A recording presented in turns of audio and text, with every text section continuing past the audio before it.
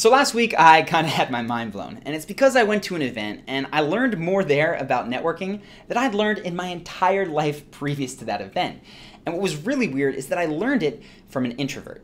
So I'd always expected that extroverts like myself would have an easier time networking because we're more comfortable in groups, more comfortable talking for long periods of time with strangers.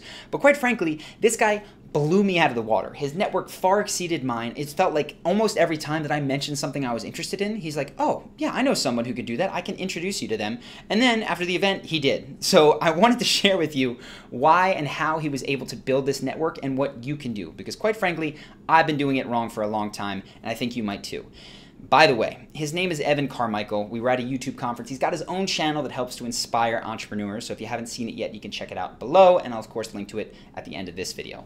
But first off, you have to redefine what networking means to you, because so many of us, myself included, learn about networking first in college. And we go to these career days and we wear these oversized suits, we bring our resumes, hand them out like candy, receive business cards, go home and type the same generic email, and then nothing comes of it. And then we get our careers, we go to networking events, and same sort of thing, hand out a bunch of business cards, talk about nothing, and nothing comes of it. And we learn to hate networking. But the truth is, this is not networking, right? If you're going to an event that has networking in the title, it's one of the worst places to be, because it's full of people who want to show up, make one quick contact, and get a job, and then never talk to you again. They're not interested in relationships. If you go to different events that have something else going on, like conferences, leadership programs, sometimes trade shows, or even meetup.com, recreational basketball leagues, your gym.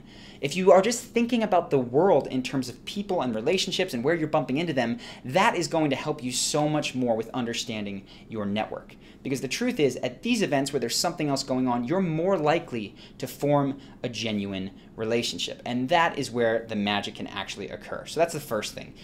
Stop going to networking events. Start going to things where there's something else going on, but you still have an opportunity to meet people.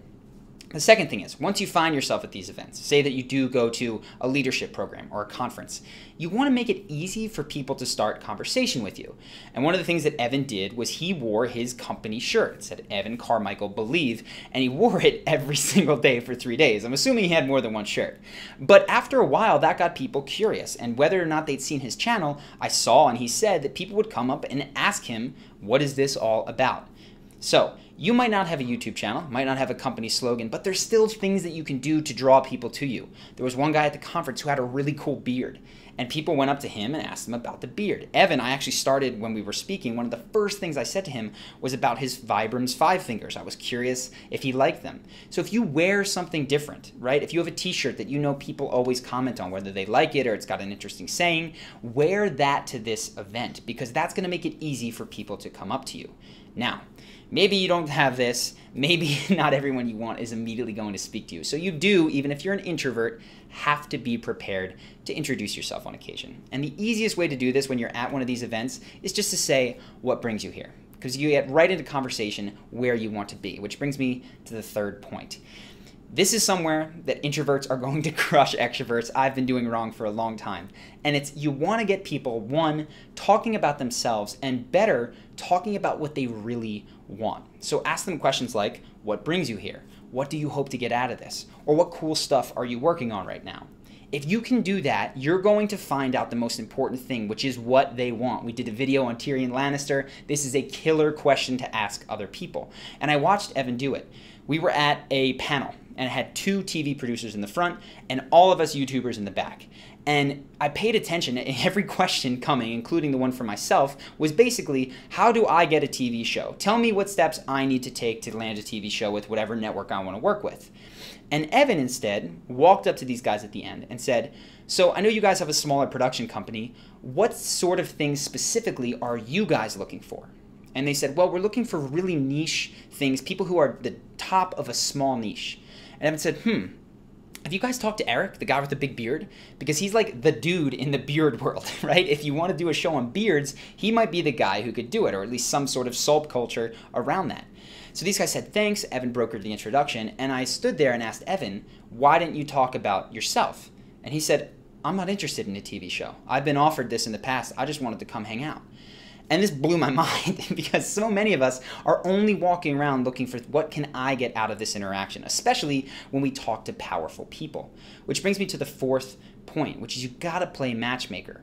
So many of us in our lives, when we talk to people who have jobs, right, we're interviewing, or we're talking to a headhunter in our industry, or a friend that's going on a cool vacation, we're not thinking, who can I pair you with that can make this good for you? We're thinking, do you have a job to offer me? Am I going to that vacation spot and is this interesting to me? Instead of, who might you be able to hire that I know? Or who do I know that's already been to Europe that could give you cool tips?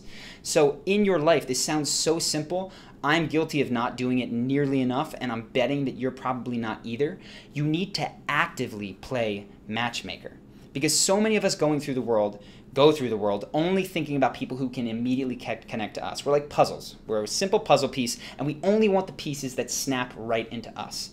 But what Evan does is he connects other puzzle pieces. He connects a piece over here, a piece over here. And his network, his puzzle, is so much larger than ours because we're only building from one small point. And I say ours, maybe you're better than me, but I'll speak personally. This is what I've done in the past. So right now, what I want to do are give you 2 things that you can immediately do to help actually create a stronger, better network and to help other people.